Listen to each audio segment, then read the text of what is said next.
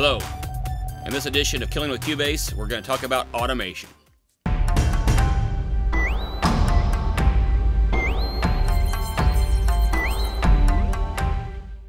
In this section, we're going to talk about my absolute favorite thing in the world.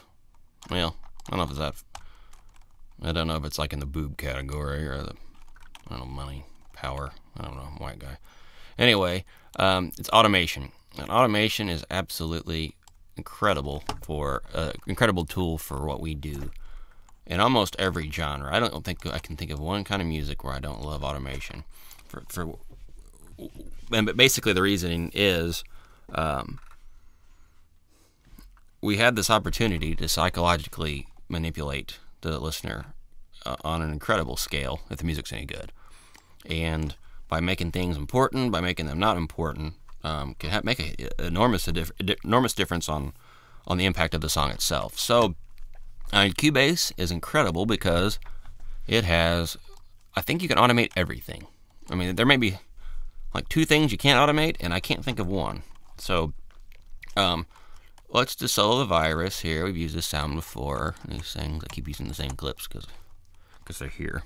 Okay, now I'm gonna loop this, and so I'm gonna click J. Well, that's the snapping tool. We kind of talked about that in another one, but see now it automatically defaults to 17. If I turn J off, this thing, then it goes wherever I want, like anywhere. So in this, since we're gonna loop, I want it to land right on the beat, and these are all quantized MIDI thingies. So okay, yeah, I push the loop button. Okay, it's looped. Now, what we're gonna do. By the way, the click track C, I had it on. You can see it right here. I push C to turn it off real fast. Kind of an instinct thing you develop over time when you've used Cubase long enough. Okay, so we need to go to the track at hand and right-click Show Automation. And this is pretty damn straightforward. I'm going to make it as big as possible just to kind of show you. And I often do this anyway, just so it helps me when I'm drawing this crap. Okay, now, automation in and of itself, you can't even touch it right now, and the reason being is we haven't engaged it, we haven't turned it on, and we need to tell Cubase, hey, you need to read this damn thing. If not, Cubase couldn't care less about what I'm actually up to. So I have now pushed the R button, and so now if I want to keep the track exactly where it is now, I can do it. And that's boring, and no, that's not the point. So let's raise it up, make these really loud, and these real soft. And you can see it will snap to the grid because I have the J selected. J. Okay, that's fine for now. All right, now let's just hear what we got. Actually, hang on, I'm gonna turn that up so you guys can hear that better.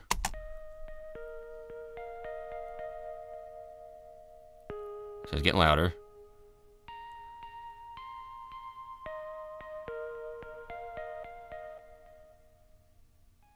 And that's soft again.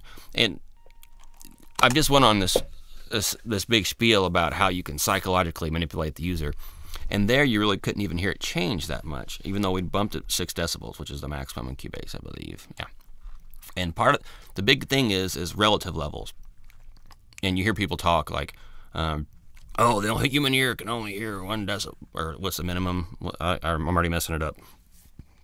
The minimum a human ear can hear is a 1 decibel change. Well, that's true, I think. Like if I forget automation for a minute, and I just got this little fader, and I go like,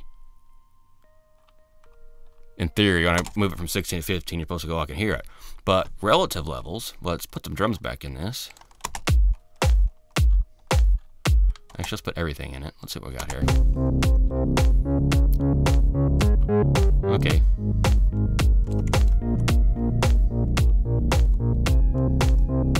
Okay, then our little bell virus sound here is it's still kind of faint. I guess for this we should make it a little bit hotter. And I've got, oh hell, I got an EQ making it all dull. All right, we're gonna bypass that EQ using that little yellow button.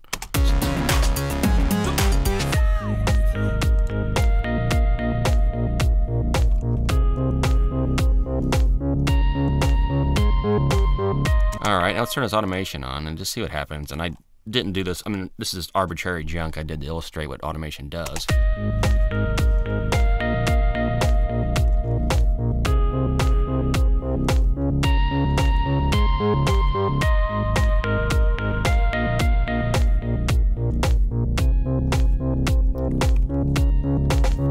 Okay, now you can see how drastic that track went up and down, and it was infinitely more drastic, in my opinion, than what I showed before by itself. That's just because relative items always tend to highlight changes in one another for whatever reason. So the only problem with this example is I haven't shown you a way, like that didn't make the music more intense. That didn't give you goosebumps or excite you on any real level. So this is the tool, and that's the basic concept. Now we can also use it without the grid, and we can put it wherever we want. And there's a lot of waveform options you can get into if you get into the details of the volume automation, where you can make parabolas and things of that. I don't ever really do that stuff, and I may be missing out, but this is kind of how I'm teaching this thing, is I'm teaching what I do, and I've never really claimed it was the right way. It's just the way that's worked for me. So keep that in mind. You may want to investigate further, and there's a whole manual on on automation, so make sure you check that out for sure. Now, I said we can automate just about anything. I'm going to leave this automation just like this, even though I don't think it really is of any worth, like musically, just as an illustrator here. Well, I told you we can automate anything. Well, we can. And for example, we click on more. This shows you, for example, the equalizer built in the Cubase on the first EQ band, we can turn it on. We could change the type of filter, like a shelf or bandpass or high pass, that kind of thing. We can gain and frequency, and even like the type of EQ it is. So that's on every EQ thing, meaning built-in Cubase, meaning this.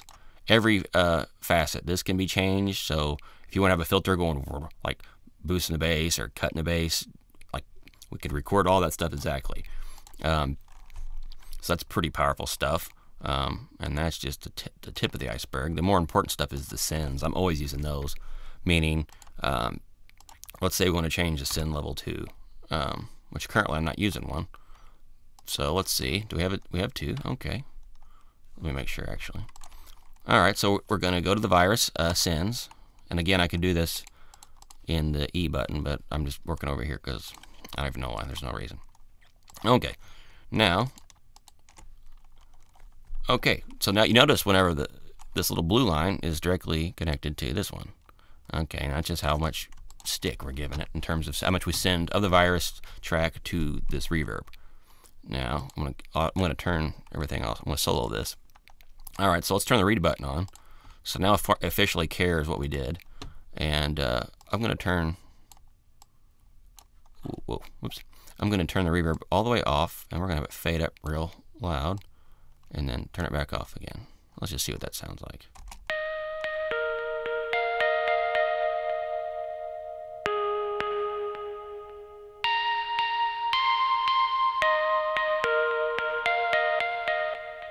Actually, let me do it with the delay off, because that could trick some of you younger guys.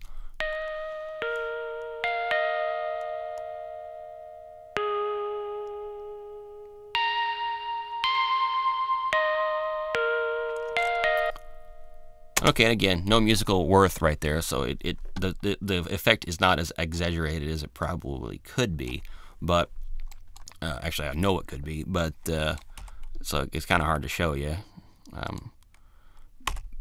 Kind of what I'm talking about, but just keep in mind that's how the function works. So we're just going to click one dot to anchor the thing down, and then to wherever it is, and then the new spot to wherever you want it, and then change as needed. And you can do some pretty wild stuff with this. And there's ways to draw this. I don't even remember how. I think it's this thing where you can go, you know, if you really want to do it that way, and that's fine too.